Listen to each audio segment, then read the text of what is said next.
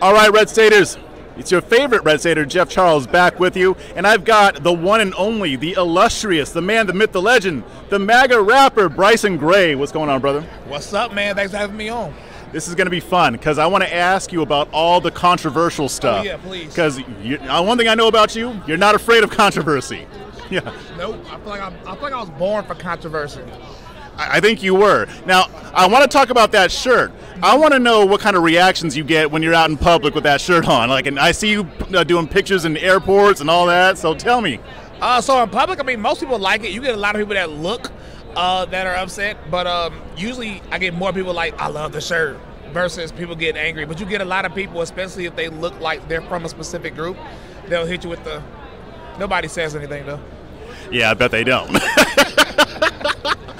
Now, I wanted to also ask you, because you've been commenting a lot on the whole Elon Musk thing, and I like watching your takes because a lot of people are just, focusing on the positive. Mm-hmm. They love Elon, and I like a lot of the stuff that he's doing too. But I've got some questions, and I've seen that you do too. So why don't you kind of give me your take on the whole Elon Musk takeover? So I look like a lot of people there, they view things emotionally. So if somebody does one thing they like, or all you have to do is let Donald Trump back on Twitter. Everything else Elon does, you don't even care. You don't even care. So Elon Musk has bragged about hate speech being down on Twitter once a week, because I track it. He brags about it. He literally told you he's going to shadow ban hate speech with his own words. He literally told you he's not allowing Alex Jones back. I've seen more people get suspended from Twitter ever. I've never been suspended from Twitter before. Do you know what I say on Twitter? I've never been suspended until Elon Musk got on for calling Elton John gay. So my whole thing is like, when it comes to censorship, he's not doing a good job. Bringing people back on is like just simply the right thing to do. But when you are censoring more people than ever, like people are upset at me today. I probably lost like a couple hundred followers today on Twitter. I don't care. I don't want no Elon cultist on my timeline anyway. So it's like, bro, look at the whole picture. He throws people a few bones, people eat it up, and then they stop asking questions. You know what somebody told me today at Conservative? It's a private platform. He owns it. He can do what he wants. Yeah, isn't that what the other people were saying before Musk was on? Where have I heard that before? So to watch, bro, I've watched conservatives do 180s in multiple ways. So even with the whole chip in the brain thing, right? 2 years ago, conservatives would have called it demonic. I know they did, and I watched it. Mark of the Beast. Yeah, Mark of the Beast. Now conservatives are actually sort of justifying it because it's Elon Musk. I'm like, bro, y'all joking? So to me, it's like, bro, it's like the weirdest thing to watch people like. It's almost like conservatives are so desperate for a savior that they'll just latch on to anybody and make up all excuses they can think of for whatever they do. So that's something that I've noticed. As long as I've been in this game and this political stuff, I've noticed that. Like, if sometimes people just have to do one thing that you like, and then you'll justify everything else. And I see that a lot on the right. I know the left does it too. But on the right, it's just rampant. Why do you think that that's the case? I mean, like, why can't they look at Elon Musk and say, okay, I like when he did this, I don't like that, I like this, I don't like that? I mean, why don't people think that way anymore? I don't know what it is. It's almost like a messiah complex. So, like, Elon Musk has done good things when it comes to CP. I don't know if you can say the actual thing on the platform. Yeah. So he has been doing good things with CP, exposing Twitter files, even though he's doing a lot of the things that's in the Twitter files. So he's exposing that. All that is good. But we wanted you for one reason, for free speech, because he said he's a free speech absolutist, not me. I didn't call him a free speech absolutist. He called himself. He said that's why he's buying Twitter. I didn't know why he was buying Twitter until he told me. So I'm just holding him to his own standards, and I'm being attacked for it as a Christian, as a conservative, by Christian conservatives, and they're doing it to defend a liberal because they're desperate. They're desperate to win. So I think that desperation to win, because the left has been kicking our butts in pretty much every avenue, culture, politics, and I feel like we just so desperate for a win, we'll take it any way we can get it.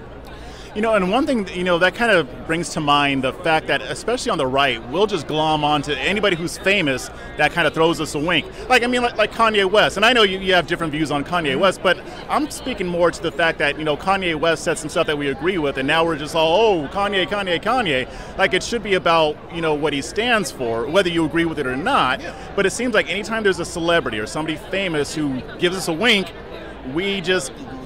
I don't know, it's like we bum rush them. Why is that? Bro, Kanye West, even though I like him, but I agree, Kanye West, they did it with Nicki Minaj. When Nicki Minaj said She was like sort of against the jab. Her music went #1 to the charts, even though she's clearly a liberal. Elon Musk, I don't know how you feel about Tulsi Gabbard, but Tulsi Gabbard the same way. Yep. But I'm telling you, I don't know. It's like we're so desperate for a win and for celebrities, because all the celebrities seem to be one way. So when we see a celebrity that's like sort of agreeing with one thing we believe in, like Rihanna wore a shirt. I don't even know what the shirt said, but conservatives was like, oh, she's conservative. And I'm like, and it's funny because like, bro, there's actual conservatives you can support. You don't have to be desperate for people like this. Like Elon, like Elon or not, like what he's doing or not, for a fact, he is at best agnostic, at worst clear out atheist. He wants to put chips in your brain, and he said that we can't beat AI, so we need to merge with it. These are things he said out of his mouth. He said he was raising his child gender neutral. Now, these are things Elon Musk has said out of his own mouth. Like, and everybody just looked past it. It's the weirdest thing, bro. If Joe Biden said any of this stuff, yep, it'd be, you're exactly right. And you know, somebody on Twitter said, all you were doing today is complaining about Elon Musk. I said, first off, I complained about what he tweeted today, because he said something and I responded to it. That's how news sort of. Was that the whole, like, you can't post Facebook links and stuff like that? Yeah, because because people say, no, he said only the accounts. No, read it. He said tweets that is free promotion of another app, the tweets will get banned. No, I've been on social media all of my life, I've never heard of that. No social media has ever done that. You can post any other link on Instagram, any other link on Facebook, any other link on YouTube. I promote Rumble on YouTube all the time. Right. This is like, and people be like, oh, it makes sense. I'm like, oh, shut the crap up. If Jack would have said that, or Biden said this house should be, everybody would lose their freaking minds, bro. It's so weird to me, bro. So what do you think? Because, I mean, that frustrates me too. I mean, in every area. I don't care if it's a politician, celebrity, Elon Musk, or whatever. How do we break out of that? Like, how do we break out of this whole, it's almost like a team sports mentality. That's what I call it. Like, if you think somebody's on your team, you'll defend whatever they do. Like, how do we break out of that? There's only really one way. Because people like me, people like you, we can say stuff about it and criticize it, but we're just going to get attacked. We're going to lose followers. I mean, some people might be like, whatever, but at the end of the day, it's not going to work. So what we need is for Elon Musk to do something, or not Elon Musk, any of these people, they have to do something that's a line that certain people won't cross. That's it. That's the only way to do it. Because the cult mentality that I used to say was not on the right wing, I admit I was wrong about that. I was wrong. I've been seeing you push back on a lot of it, like over the past year. I've noticed it. And I used to defend it and say, no, we're not a cult. Because in my mind, like, I didn't get that vibe. But now it's like clear that people have this cult mentality that has formed in the right. And you can't break it, bro. It's like a spell on people, and you literally, bro, Elon, he can't say anything else that will go against what we believe. He already, like I said, raising his child gender neutral, atheist, blasphemous costume, that's still his Abbey. Christians don't care. Like, nobody cares. Like, he can really do whatever. He says hate speech is down. Yay. How is hate speech down? Tell me. Anybody's wondering, how can you bring down hate speech on Twitter? Yeah, well, what is hate speech anyway? Hate speech doesn't exist at first. But if you think it exists, there's only one way to bring it down. It's to censor it. He said, Elon Musk said, hate speech, we will deboost hate speech. What did he say? Freedom of speech, not freedom of reach. Right. Okay. He wants Twitter to be a public square. How can you stop somebody's freedom of reach in a public square without censoring them? It's impossible. So that is infringement on freedom of speech. That's by definition. And conservatives say it the same way. I mean, but now conservatives are more liberal anyway. I don't know, bro. The only way is people would have to do something like Kanye West with what he said about Hitler. A lot of people turn on him for that. So Elon Musk has to do the equivalent of that before anybody breaks out of the spell. Yeah, so he'd really have to go overboard then. Yeah. So, but let's talk about the culture. I mean, because as long as you've been in this, you do hip hop music, and here's the thing: you don't do corny hip hop. Like, your beats are good, your music is good, and I like that it's something that kids can listen to, right? But it doesn't seem like the right wing movement has really caught on to that yet. I mean, I know there's a lot of people who love you on the right, but why do you think we're still having so much trouble getting into the culture and and embracing a lot of this stuff? Because conservatives are corny. I mean, like, listen, bro, if I go to where I'm from, and if it's not me asking them, so because people already know I'm a conservative where I'm from, but if somebody randomly like, what's your main view of a conservative? It's not going to be cool. It's going to be stick up.